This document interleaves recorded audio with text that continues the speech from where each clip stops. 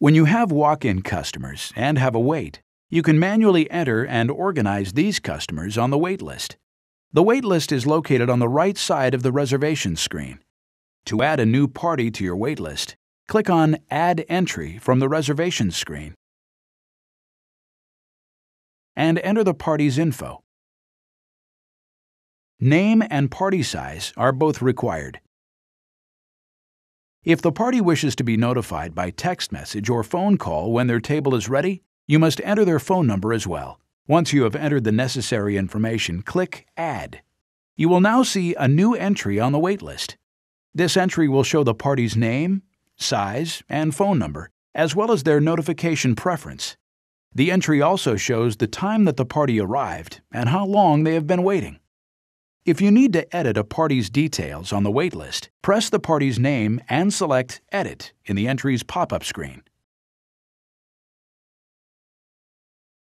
Edit the information and press Done to save. You can also change the party's notification preference after the waitlist entry has been created.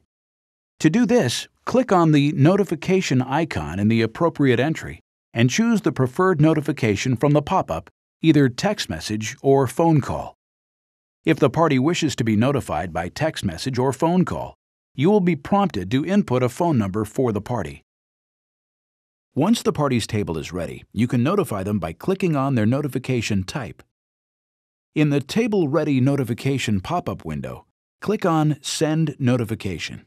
A confirmation will pop up stating that the party has been sent their notification. To assign a table for the party, click on the name of the party you want to assign, then click on Table in the pop-up window. An Assign Table pop-up will appear. Select the table to which you want to assign the party and then click Done. Once you assign a table for your party, they will be removed from the waitlist. You can sort your waitlist by party size, name, or arrival time.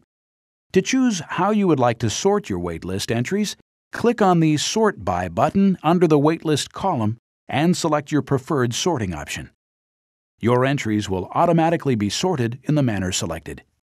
If you need to remove a party from the waitlist, you can do this by clicking on the party's name and then clicking on Remove Entry in the pop-up window. A confirmation message will pop up. Click Yes, remove this entry to confirm.